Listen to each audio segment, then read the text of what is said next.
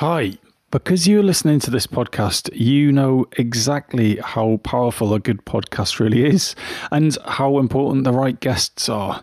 And that guest could be you. The show today is sponsored by speakonpodcasts.com. They're the world's leading podcast booking agency for B2B and tech brands. And they get people like you on podcasts like this. Find out exactly how good they are by going to speakonpodcasts.com/leader. Fill in the form and they'll send you 3 podcasts that you should be on. Fuel your brand on podcasts. speakonpodcasts.com/leader.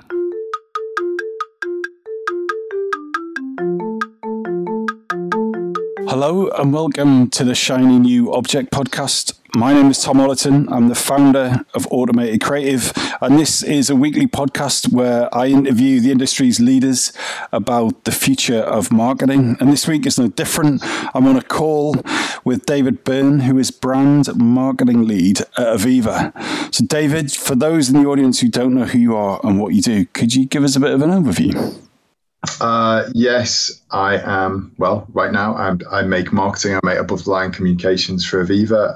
Historically, I was at St. Luke's for 5 years, a long time ago, working on brands like HSBC and Diageo and BT. And then I started my own company up north in a photography studio. So I did that for years.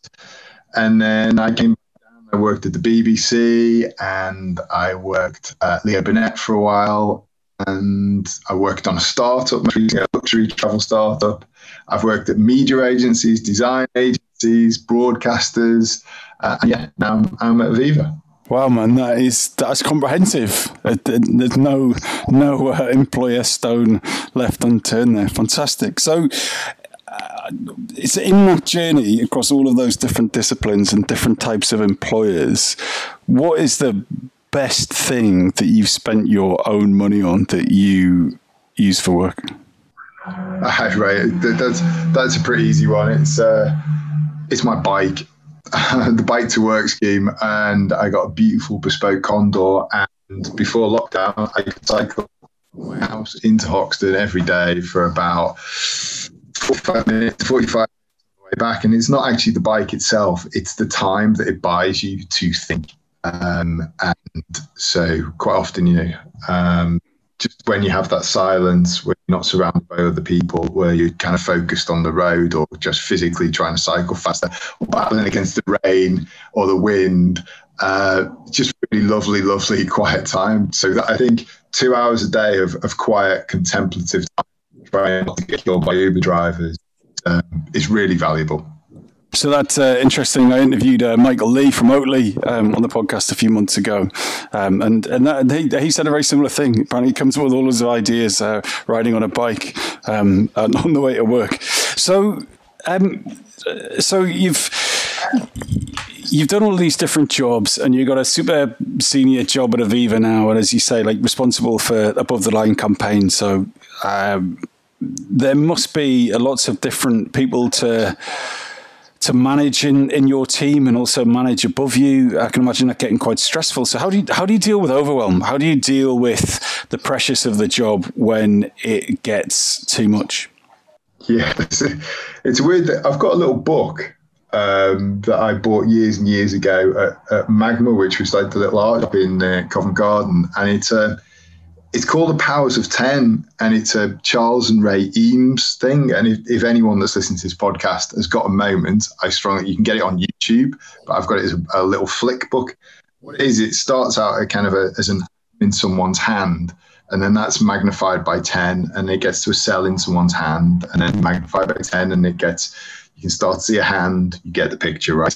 And you see a person lying on a piece of grass next to Lake Michigan in Chicago, and then you pan out again, you see Chicago, and then you see Michigan, Ohio, Midwest, and then you see kind of the Earth, and then the solar system, and then the universe. And it's really nice when you kind of feel overwhelmed by things that quite often aren't that important in the scheme of things. Just have a little flick through that, or watch it for 3 or 4 minutes, and you'll just realise how insignificant your place is in the whole thing. So, yeah, that. Or the other thing that I do, this is a new thing, and this is probably a little bit more pretentious podcast. Someone bought me a book of poetry by Ted Hughes. I didn't really know that much about Ted Hughes, but I'll read a bit of his poetry, and he just talks about animals in York, mostly. And again, you can just read that and you're transported to a completely different world, and it just kind of freshens up your brain, and take a breath and you can get back on with it. Yeah, if you haven't heard, again on YouTube, try Ted Hughes reads his poem, one of his most famous ones called Pike. It's fantastic and beautiful, and his voice is incredible as well. So again, if you want to just remove yourself from a presentation or a spreadsheet or some Teams messages, then yeah, because what that strikes me is that you're removing yourself from being in a stress situation, which is kind of fight or flight or freeze, into a sort of different state of being, right? You're thinking about the bigger picture. You're removing yourself from the feeling of being under attack, which I think psychologically is quite interesting. Are you consciously doing that, or is that just two techniques that you happen to have stumbled across? Well, it's kind of all the interesting people that you ever meet, and I'm not saying I'm particularly interesting, but you have the interesting people that are interested and interesting themselves. They tend to find odd objects, and they're kind of slightly tangential, very tangential. And I think, especially with all this work that we've been doing around screens, where you might not even look up for a couple of hours, to just kind of step out. And because, again, the point about the bike earlier, you're meeting new people, you're seeing new environments constantly, and there are new challenges. You might lose your life in the next second if you're not paying attention. And I think because we're often just locked around a laptop screen or in a certain room because we can't go into the office, then taking yourself off to another world, I think it just kind of decompresses your brain. So no, it's not a conscious thing. It's just a thing I found myself doing over time. And again, now and again, I'm sure other people do this as well. But to get away from sort of the digital, I'll just find all the books that are in this room with me, and I'll just go and read one for a little while. And you think, oh, that's really interesting. About sneakers, or what else is over there? Try not to read the marketing books, but there's a whole bunch. Just read a passage of something. So in terms of marketing books, which ones do you have in your room? This is a podcast, so I can't see, but what are your... Do you ever reread marketing books, or is it a one and done type of category? Yeah, no, I'm kind of, Richard Shotton's Mind. I see that on LinkedIn every day, or Twitter if anyone follows him. And what he does is he kind of annotates famous marketing books, and he'll just take a little picture of a passage, which is really useful, and he'll just post it. And I mean, probably showing my age, but that's exactly what I do. So I can go back to... I've got Perfect Pitch over there, Eating the Big Fish. There's Delusions of Grandeur that's over there that I can see at the moment. Hey, Whipple Squeeze This is stuck on the piano.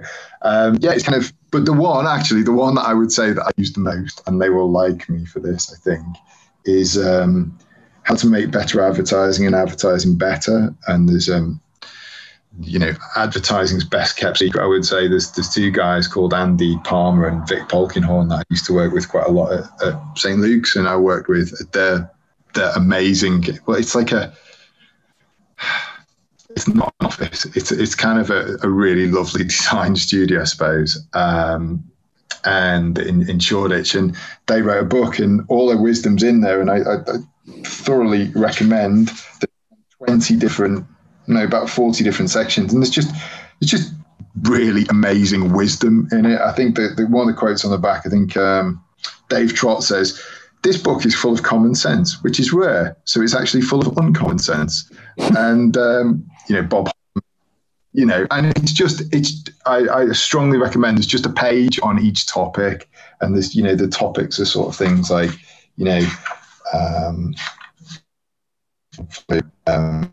Why people buy, truth, stop exaggerating, what's in it for them, get your hands dirty, bullshit free, death to the committee, no yes men, simplify, mavericks and characters. It's just, there's one called Daily Calls Me, which I'm not sure I've read in a while, but it's wisdom that they've collected from big agencies, from smart people. They're very smart themselves, and then they've written it down and given it to you, and you can probably buy it for about a tenner. I'm sure it's worth much more than that. So that's my favorite book. So what have you become better at saying no to in the last 5 years? Yeah, meetings, I think, is the main one. I was in a meeting at Viking Cruises, which is in Wimbledon, on, I think it was like a Monday morning about years ago. I was working for an agency that was based in LA, but we were working in London, and my chief exec was supposed to join the meeting, and it was like 10 a.m. in Wimbledon, so it was 3 a.m. on a Sunday night or Monday morning in LA, and the client was late. And as you can imagine, I'm thinking, shit, the chief exec's joining, that's going to be a problem. And the client just went, "Hey, Chris." And my boss said, "Hello." And he said, "Hey, we don't need you in this meeting." And Chris had been working on the deck with us and wanted to speak and had a point of view. And he just went, so I'll speak to you soon, right? And just put the phone down. And I just thought, wow, that's punchy. And what it taught me is, as a character, I try and be nice to people. I'm a pleaser. I want to help everyone and nurture the team. But sometimes you just got to go, you can't help here. And actually, the meeting was fine without Chris. He would always add value. But yeah, the guy did not care about feelings or inconvenience. He was just brutal. This is what I need to get from the meeting, and we don't need you. So off you go. That's a fantastic story, and impossible to do a segue between that and your shiny new object.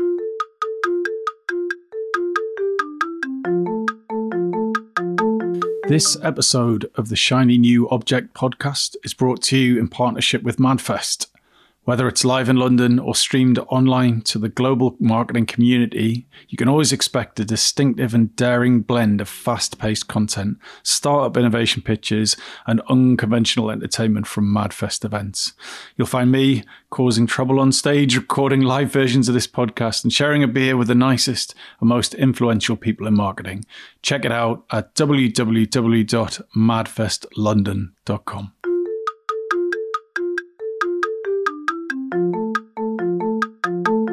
Your shiny new object is NFTs, or Non Fungible Tokens. I'm so surprised that this is going to be your shiny new object. So I'm going to pass over to you to explain to the audience what an NFT is, and then we can discuss why it's relevant to the marketers listening to this podcast. Well, okay, so I'm going to read from something that's on my screen, which might be quite useful, right? But it says here on the internet, an NFT is in essence a collectible digital asset which holds value as a form of cryptocurrency and as a form of art or culture.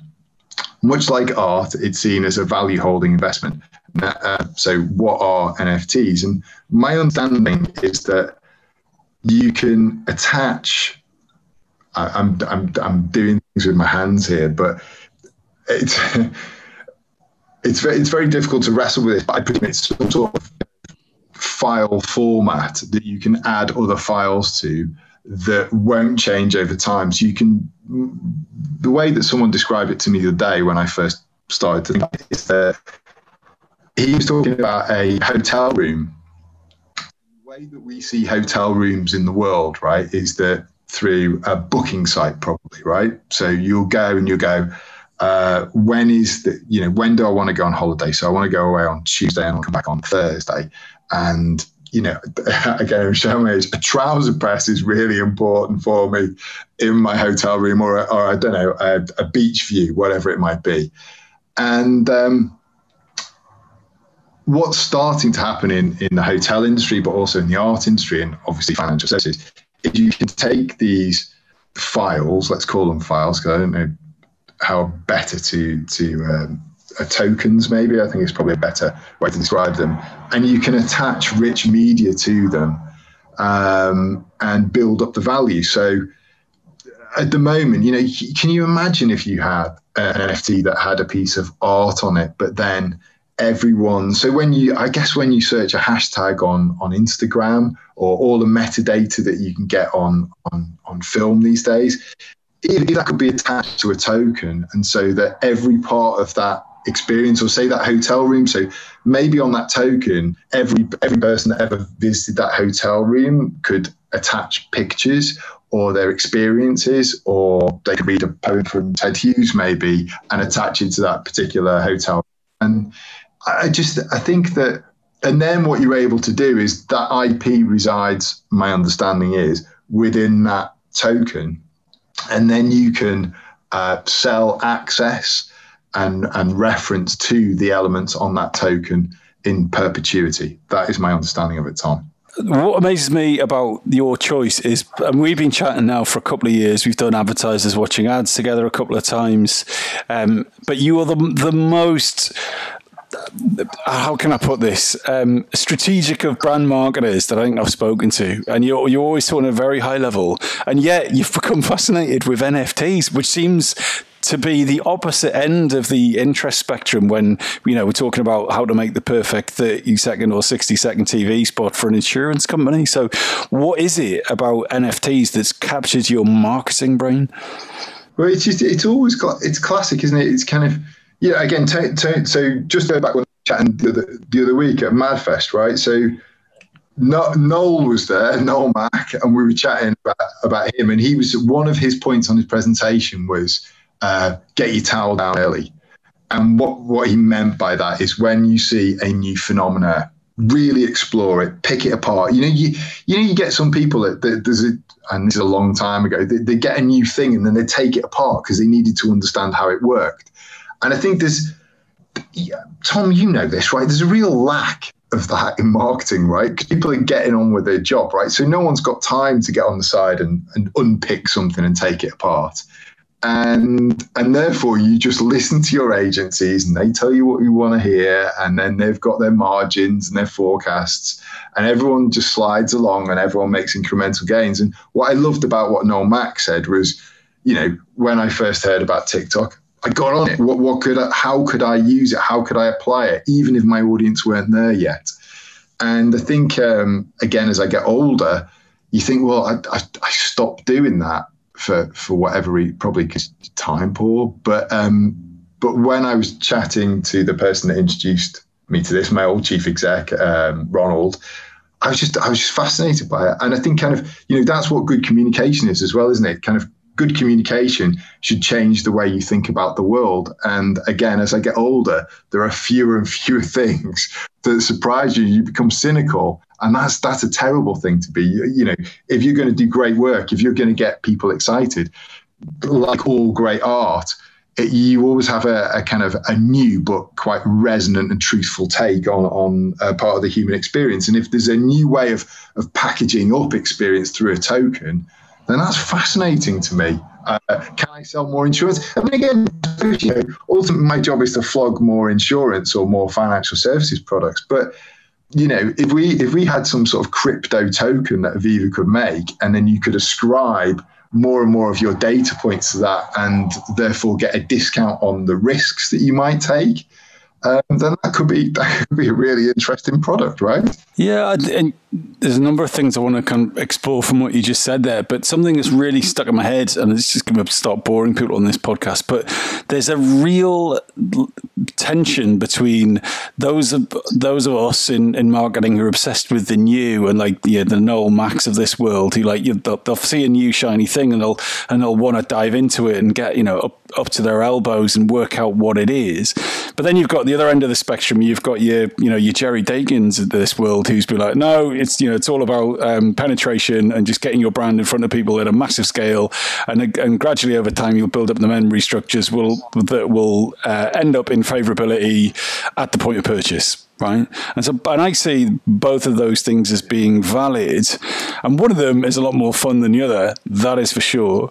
But then the one end is also a lot more appealing to people who are younger. So I remember when I first got in the industry, like 10, 12 years ago, and social media was really kicking off, and I sort of jumped on that because I thought it was fascinating, but I was native to it at that age, whereas now it's like I'm a lot older than that, and it's more difficult for me to be native to new things. So I've painted myself into a corner here without really a question. But what I need to know is, what should marketers be doing about NFTs? Should they be thinking, how does Aviva create an NFT? How does McDonald's? How do Nike? What do they do with it? Or is it just a case of observing at this point in time? Well, no, it's not. You're right. It's kind of indulge yourself. Indulge yourself and say, well, I'm constantly busy with Teams meetings or whatever type of meeting it is. I'll give myself an hour and get a bunch of other interesting, curious people. Again, that's what Tony Davidson was saying about, Widens, that, come to work curious, come to work stupid. And they had that little mannequin, the big mannequin man with a blender for a head. And it's just all of the time. And again, De Bono passed away recently, didn't he? And I think what he was saying about ideas is ideas are kind of 2 or 3 disparate things that come together that haven't been blended before to make a new thing, right? A new meaning. And again, we shouldn't fetishize new stuff, right? We shouldn't, because again, the whole title of this podcast is New Shiny Thing, right? And some of those that, all that glitters isn't always gold, right? So, but I think to keep yourself fresh, to keep yourself interesting, and I know what you're saying about native as well, because you get to a certain age where you can't naturally just consume that stuff because you're not part of that ecosystem, that community, and you've got different things you need to do in your life. But smart people, interesting people are always interested in new stuff. So I think for each brand, even if there was a great thing. What were they called? Domric, I think was it called? They were like an art collective, and they used to go into Benrick. They were called Benrick, and apparently the Guardian used to commission them, and every Monday they'd go in and they'd just do some sort of weird thing about what had happened in culture the week before and present to them to just kick off the week. And they did the Benrick did this sorry, I'm going down I'm sorry to everyone that's listening, but situationist app, right? So it was based on local data. So you would open up your settings and you would put into the situation app who you were happy to meet and what they would do to you should they meet you, right? So and there were 8 different things. So they would slap you on the head or high five you or shake your hand or come up and kiss you or something, right? Or say a special word, right? But it was just what it was. I'm trying to illustrate how slightly bonkers these people were, how interesting and provocative they were. And I do think that as a marketer, giving yourself the opportunity to be surprised and to have your brain changed or something unconventional, it's not just about making money or incremental growth, every week is valuable. And whether it has an impact on the bottom line, or whether it just has an impact on your mood and the way you perform as an organization is interesting. And the last thing I'll say on this little section is, when I first started at Aviva, we had the digital campus, and there were loads of little kind of digital startups that were sort of hothoused within that environment. And quite often, some of them were, small gambles. They weren't ever going to do anything. They were little side projects for 5% of people's time to keep them fresh, to keep them curious, to keep them learning, to keep kind of momentum going. And I think that's valuable in any organization, full stop. That is so beautifully put. And we are going to have to draw this conversation to a close, unfortunately. But it reminds me of my favorite bit of TikTok wisdom that said, your diet isn't just what you eat, it's everything that you consume. And if you apply that thinking to what you just said there, like if part of your brain diet is new, and even if it is non-fungible tokens or weird sideline quirks of the industry, that there is nourishment in that. Yeah, and that presumably that's how random, odd, anomalous come up that cut through and make fantastic advertising. That's why you get a gorilla eating chocolate or playing the drums. That's why you get, I don't know, Harvey Keitel sorting out, who's essentially a hitman sorting out insurance. It's just kind of those random connections that get filtered out in a lot of the crap research that goes on today are the things that cut through and get exponential growth for brands rather than just incremental growth. David, if someone wants to get in touch with you to discuss these ideas, how do you want them to do that? Yeah, just I think people can tweet me just at Byrne, which is Byrne 75 on the Twitter, and they can just send me a message. Brilliant. Thank you so much. Thank you, Tom. It was really interesting. Thanks.